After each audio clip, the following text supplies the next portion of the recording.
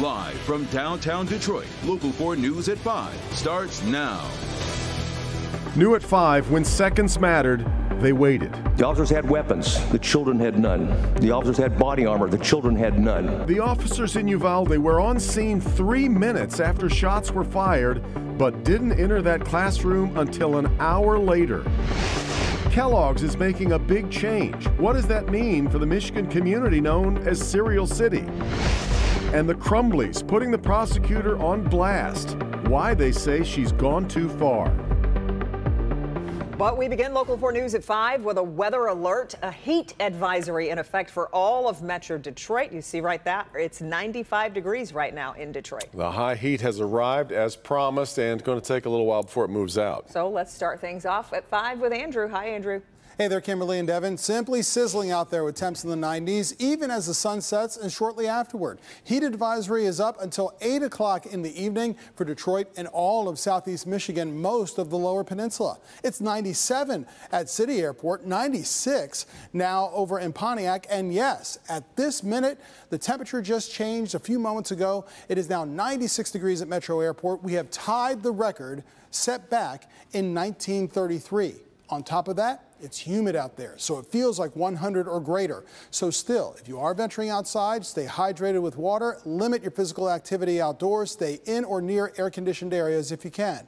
96 right now over at Metro with a wind out of the west at around 14 miles per hour, and we continue to swelter with that high humidity as we go through the 11 o'clock hour. These are the heat indices, or feels like temperatures, through much of the night tonight. You can see it feels like it's in the 80s even when you join us tonight at 11 and shortly afterward.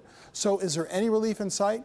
We'll talk about tomorrow's forecast, the rest of your week's forecast in minutes. Hey, Andrew, thank you. 2 drivers are dead after an early morning crash on I-94 in Taylor. Sky 4 over the massive backup in the westbound lanes at Beach Daily. State police say a pickup truck was hit by a car, and that led to the truck hitting a semi.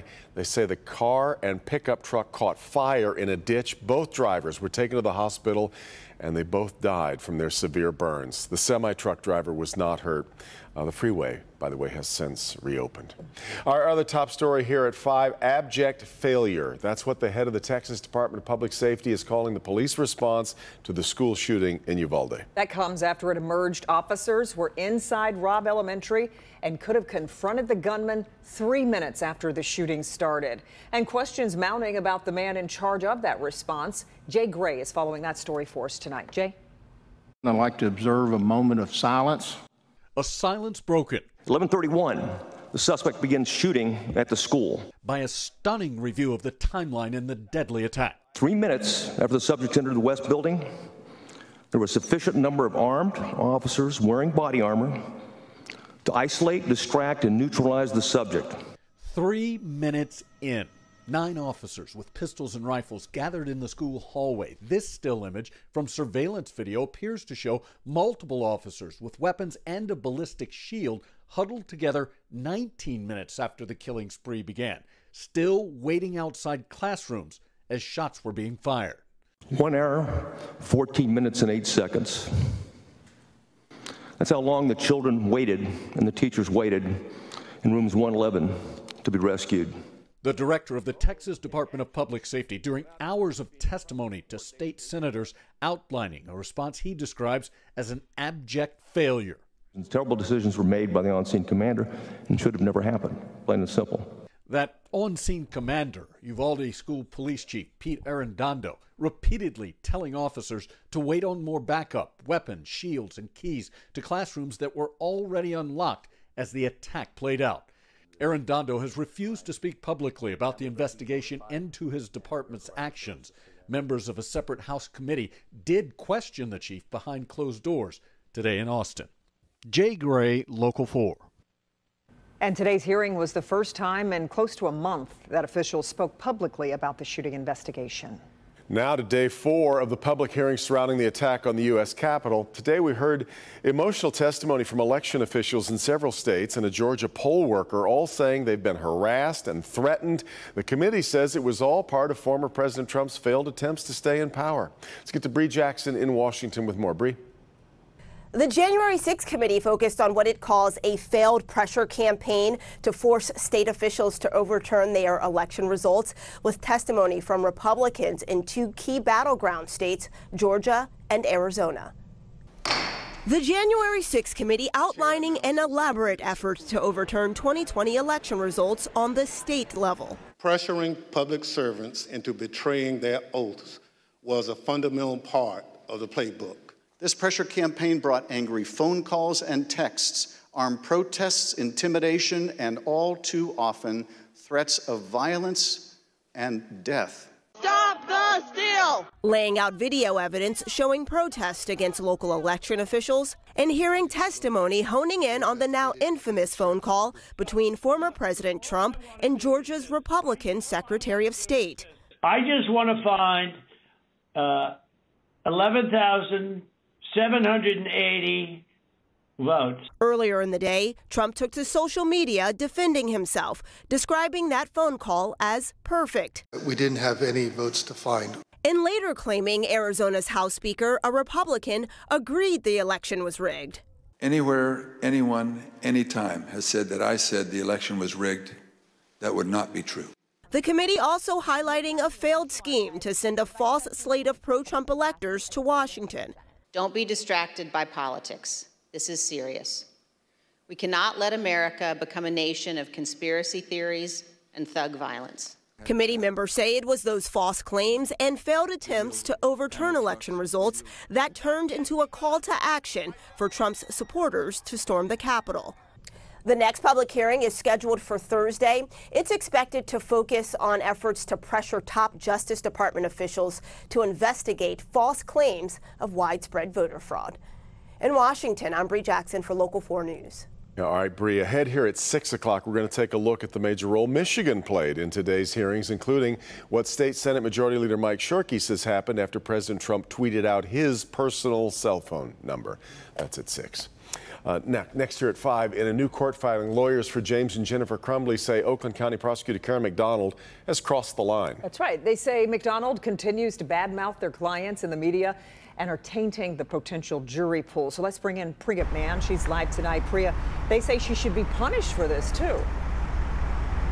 Yeah, that's right, Kim and Devin. You know, this is part of a back and forth between the prosecution and the defense. This is the brief and motion that was filed today. Essentially, the defense is asking a judge to step in, saying their clients can't get a fair trial. Lawyers representing James and Jennifer Crumbley filed an emergency supplemental motion on Tuesday, asking the Sixth Circuit Court to restrict pretrial publicity and calling for sanctions, specifically for comments made by Oakland County Prosecutor Karen McDonald. In the motion, the defense writes, the prosecution continuously putting absolutely false information in the public purview and doubling down on the misinformation when called out is what will cause the Crumbleys to be deprived of a fair trial. They go on to say the public has been saturated with facts from the prosecution that they cannot and will not prove, such as the gun being unlocked and Ethan Crumbley having free access to it. Ms. McDonald is clearly using the prestige of her position to assert that the defense is not truthful. This cannot continue. In response, Prosecutor McDonald's office released this statement saying, our team is focused on preparing for trial and looks forward to presenting all the evidence at the proper time in court. James and Jennifer's son Ethan Crumbley is accused of killing 4 students at Oxford High School last November. The mass shooting garnered significant national attention, as did the search for the parents once they were charged with involuntary manslaughter. The defense writes, due to the repeated violations of pretrial publicity rules, the defense asks that the prosecution be sanctioned in a way this court deems fair, just, and equitable. And Jennifer and James Crumbley are actually back in court next week on this very same issue, asking a judge for a change of venue, saying they won't get a fair trial here. Of course, Local 4 will be there and update you as soon as we hear more. Reporting live tonight, I'm Priya Mann, Local 4. Priya, before you go, there's also some news about Ethan Crumbley. What do you know about that? Yeah, that's right. He will be appearing virtually in court on Thursday. This is a monthly hearing that he's been having every month since his arrest to see whether he should remain at the Oakland County Jail. Of course, we will continue to update you on that development as well. We will. Okay, Priya, thanks. The Detroit City Council agrees to postpone a vote on a tax break for Dan Gilbert's latest Bedrock project. The $60 million tax break would go to the project on the site of the former Hudson's department store. There's a proposal on the table to give Bedrock $6 million in tax savings for the next 10 years. The vote has been delayed by another week. Construction of the project is expected to finish in 2024, about 2 years behind schedule.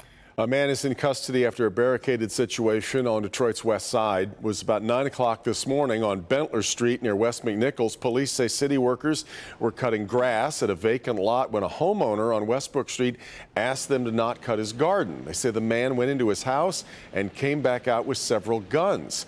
He went on to barricading himself inside. We're told the man did come out of the home about 2 hours later and was taken into custody. We are getting an update tonight on the investigation into a spill in the Flint River. Booms in the river have been lifted as the cleanup continues after last week's spill. Crews have identified 10 hard sites that were affected by the contaminants. So far, 9 of the 10 have been cleaned, but a no-contact order remains in place while testing is being conducted. There is hope that that order can be lifted by the end of this week. Meanwhile, the substance in the river has yet to be identified. We're identifying the breach, which has still not yet been done. We know the location, we have it pinpointed, but this is a site that has had decades and decades and decades of industry on that exact piece of land. So to dig down, we have to do it meticulously, and I think that it was described best as like an autopsy of the dirt to get down to that container. So it's going to take a little bit of time for that. An order to cease operations was issued today to Lockhart Chemical Company. A slight decrease in the state's gas prices, but prices are still above $5 a gallon. Statewide average for a gallon of gas is currently at $5.14 a gallon, down 1 cent from yesterday. 1 week ago, a gallon of gas was going for about $5.21 a gallon. Here in Metro Detroit, a gallon of gas will cost you $5.24. Governor Whitmer calling on President Biden to work with Congress to temporarily pause the federal gas tax. You may recall the governor opposed a plan proposed for the gas tax holiday across the state. We'll keep you posted on where it heads, of course. Off and running on a busy Tuesday. That we are. Let's check in with Sean Lang.